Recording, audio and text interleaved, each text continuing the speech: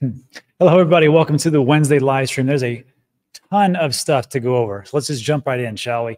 So as you may have noticed, that the market is taking quite a little bit of a pullback. Some people will say they won't call it a crash. This is a healthy thing, right? But the question has to be asked, why? I mean, we just had some pretty good reports as far as earnings. NVIDIA, S&P 500, and NASDAQ are up.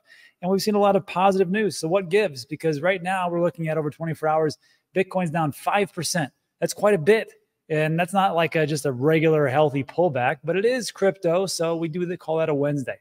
Ethereum's down, Solana's down 7.5%, XRP, Doge, Toncoin is up 2%, but it's down 16 for the 7 days. Look, nothing's going to make sense in a bit. I'm going to explain why. So the question you might have to yourself, and this actually happened last night. I was just scrolling through X and I thought to myself, why is there such a big dip in the market? Well, there's a couple of reasons. It's because the market is straight up irrational. And when things happen, either news dictates some type of flow or whales use the news to move things and say, it's because of that news piece. But here's what we know and may have contributed to a little bit of the slump of the price action. Number one, there was apparently Ukrainians struck back to the Russian oil depot, or to a section of a Russian oil depot. And that was a direct war response from Ukraine. So when you have more escalation of wars, the markets get really spooked. And when they get spooked, then of course, people start to sell off and go their own way. So there's that piece. Then also, if you take a look at the ETF flows from yesterday, you might notice this big, long net outflows. And it looks like Kathy Wood's ARK just dumped a bunch of their Bitcoin ETF, which is fine. Everybody's got a choice to sell when they want to, but it was substantial, negative 17 Bitcoin or so. And then of course, Grayscale does its thing. And when people hear about negative outflows, that's awful. And they just panic and they start selling. But look at this.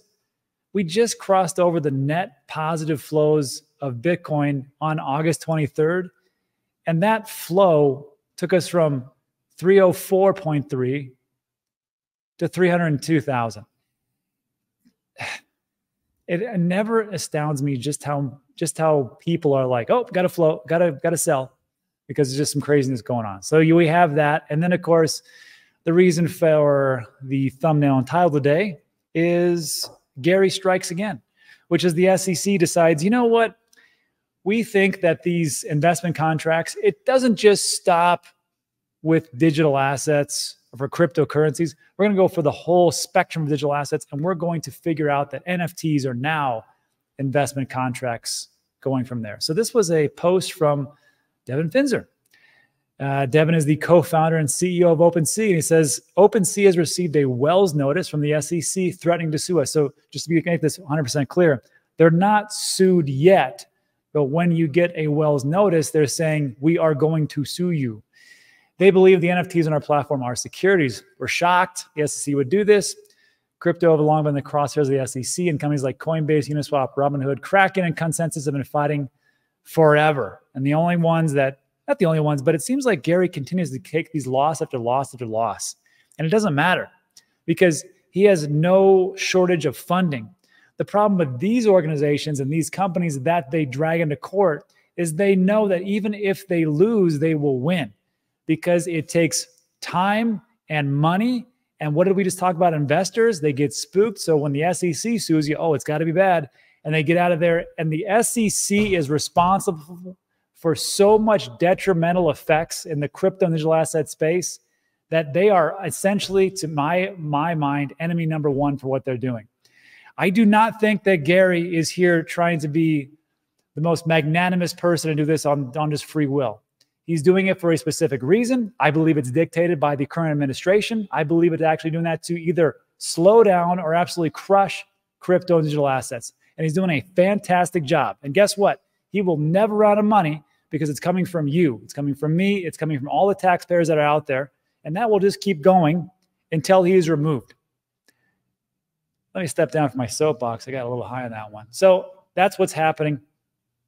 And Devin says it pretty well. He says, NFTs are fundamentally creative goods. They are art, collectibles, video game items, domain names, event tickets, and more. We should not regulate digital art in the same way we regulate collateralized debt obligations.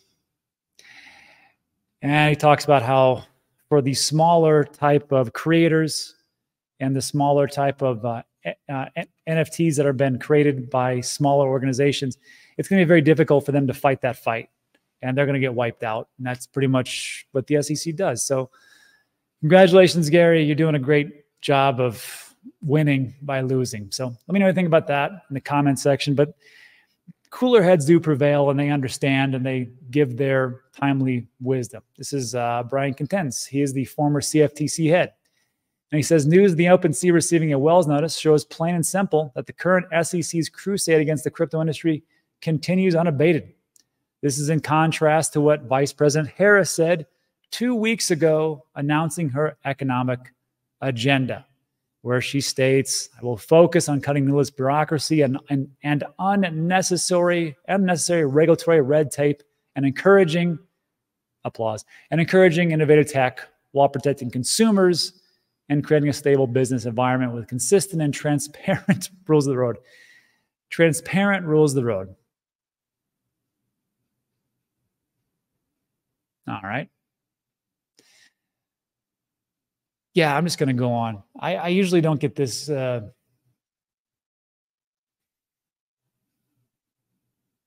cannot believe this is happening. Anyhow, let me know what you think about that in the comments section.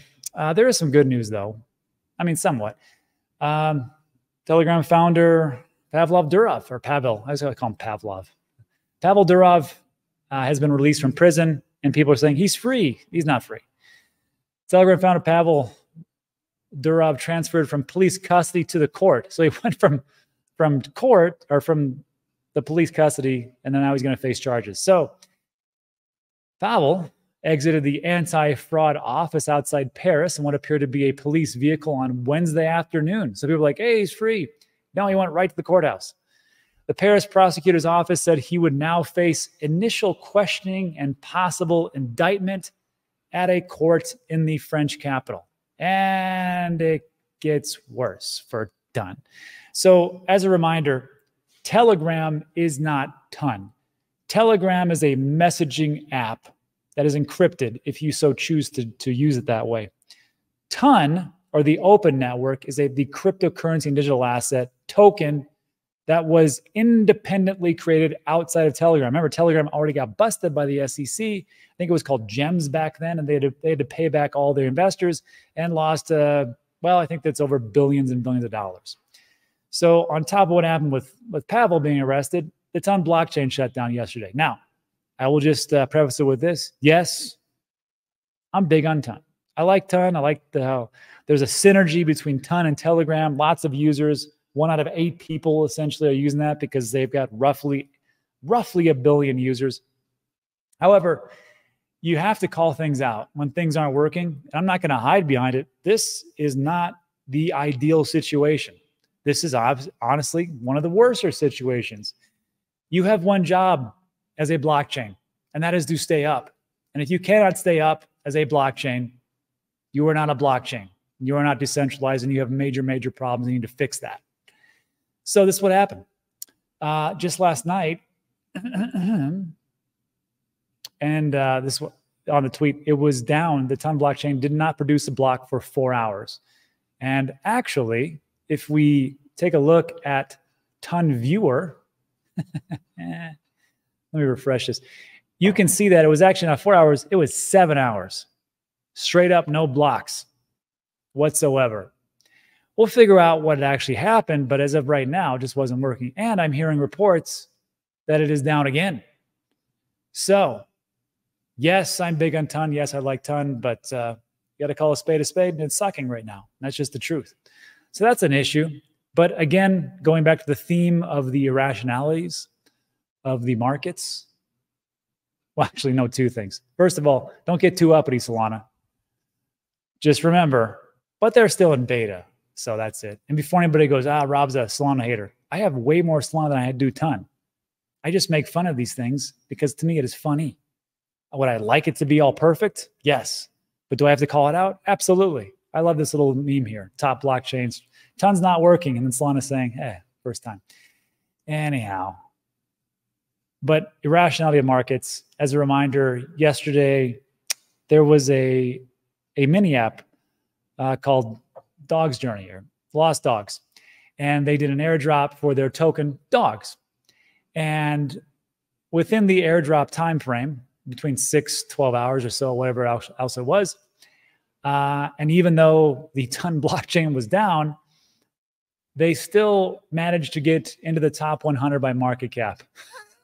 So it's worth roughly, I don't know, $800 million now for a token for a Web3 game that, quite honestly, I mean, I don't know if it's addicting, but it was somewhat interesting, but I wouldn't say it's an $800 million game. But hey, here we are. And that's the irrationalities in the market. And you can take a look at it. Dogs, I believe, is number 91 as it stands, may fluctuate as time goes on. So that's all weird, honestly, odd news. Let's talk a little bit about some positive. Cardano.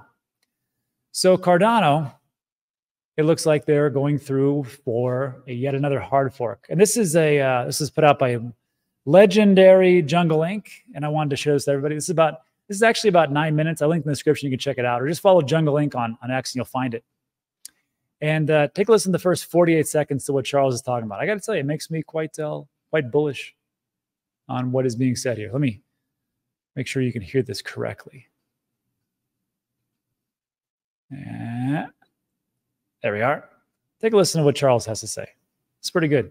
48 seconds. Cardano will hard fork. We've been here before. We've done this before. We did it with Vassal. You know, we did it with Alonso. We did it with Shelley. We've done it many eras before. But this is the most consequential because this unlocks the most advanced governance stack in the history of the cryptocurrency industry.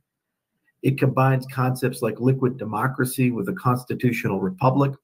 It enables and allows strong institutions to be able to parse and work through things like a budget, a roadmap, and unlocks the crown jewel of Cardano, the sovereign wealth fund that is 1.5 billion ADA, valued at almost $600 million at today's prices, at the all-time high, $4.5 billion.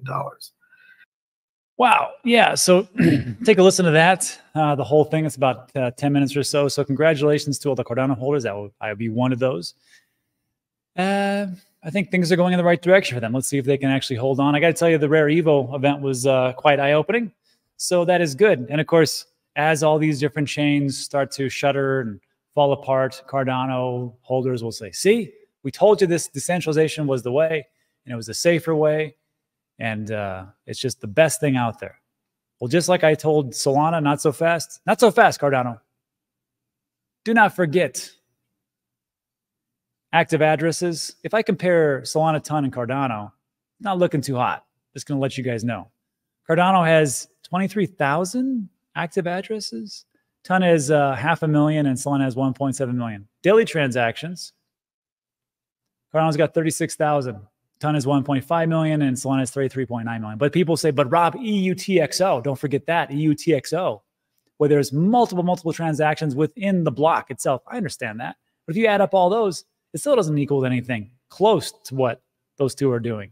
TVL, same thing. DEX trading volumes, abysmal. And then fees, which I got to be honest with you, don't really want it to be high. But that's revenue. That's what you want to see. Cardano fees, $3,000. Ton, $191,000, and Solana, as cheap as it is, still generates almost $1 million a day, $816,000. So I don't want to delve too into it. Can we just agree that there is no perfect chain out there? That there's no chain that is straight up awesome and can do everything?